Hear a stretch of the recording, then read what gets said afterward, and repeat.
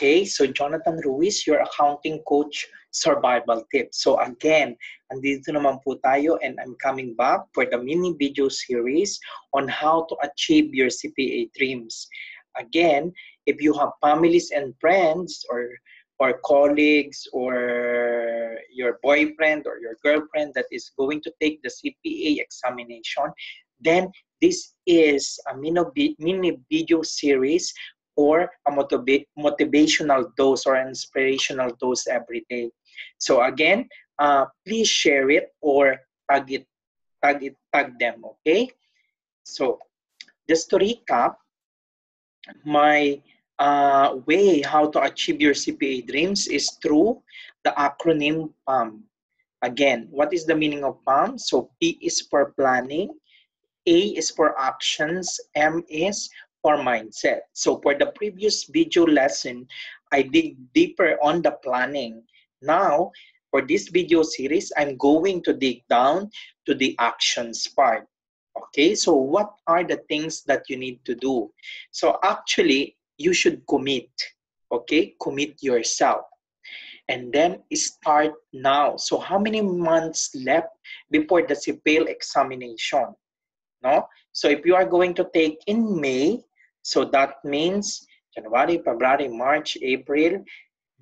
So you only have like 4 months. So you need to really commit and start today. And of course, what you need to do is study hard and harder. If pa-easy-easy ka during the vacation, so now is the right time to catch with all the topics that you did not understand. So you need to have a catch-up game. Okay? Now, are you ready to commit? This is a very important question. If you cannot commit, then you should stop.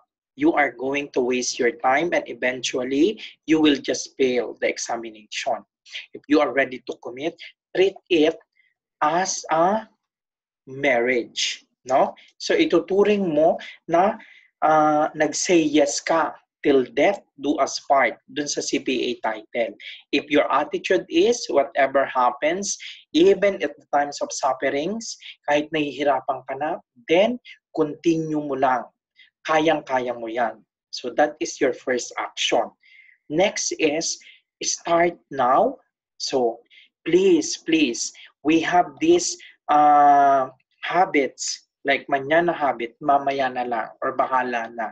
Or ningas kugon, magaling ka lang sa umpisa, then yung mga later topics hindi mo na inaral. So please, no, kailangan mong i-work out yung mga habits na yan. Okay? Kailangan maging routine na nag-aaral ka everyday. Okay ba yon? Next, study hard and harder. No? Of course, hindi mo ma-achieve ang CPA title kung hindi ka mag-aaral. But what you need to do is not to cram. You need to keep calm and study hard. If you think that you are giving your best, then there is nothing to worry about. If you think na malayo pa ang mga aralin mo at ilang days na lang o months na lang ang examination, then keep studying. You know what? Meron akong isang principles. Alam mo kung ano yon? Practice tests every day. So during my review, I always practice even after the discussion. Okay? So that is very important.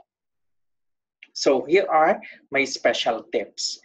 Gumamit ng flashcard. So that means lahat ng mga important formulas, ilagay mo sa flashcard, then i-paste mo sa bathroom. So every morning, no, mababasa mo siya. Like for example, sabi nila sa MAS, sobrang daming formulas. So of course, ang kailangan mong gawin, ilagay mo yan sa flashcard or index card, then i-post mo.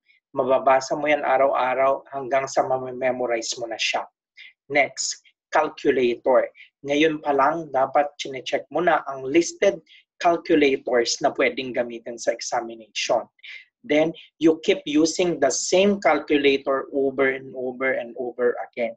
Para dumating yung point na memorize mo na yung calculator, hindi mo na kailangan tumingin habang pinipindot mo yung mga numbers. Ganyan ako. Kung ano yung ginamit ko, during the start of the review until the end. Yan din yung calculator na ginamit ko.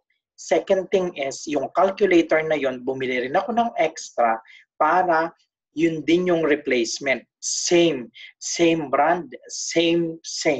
Walang pinagkaiba dun sa ginagamit ko araw-araw. Then, study while others are sleeping.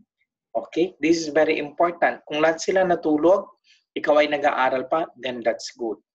Pero, kailangan mo rin tandaan na dapat you have enough sleep. Kasi baka wala nang pumasok sa isip mo, hindi na pumapasok yung mga lessons. So, what you need to do is check and reflect what you need. Ano ang sinasabi ng katawan mo? So, health is very important as well.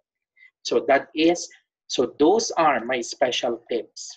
Again, recap, commit, start now, study harder.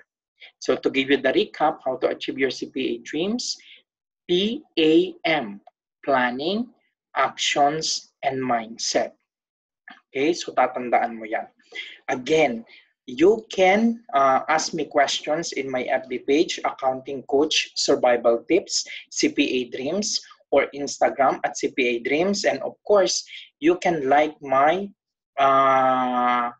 CPA Review School in the Middle East, CPARMI, so I'm managing it. I'm one of the partners.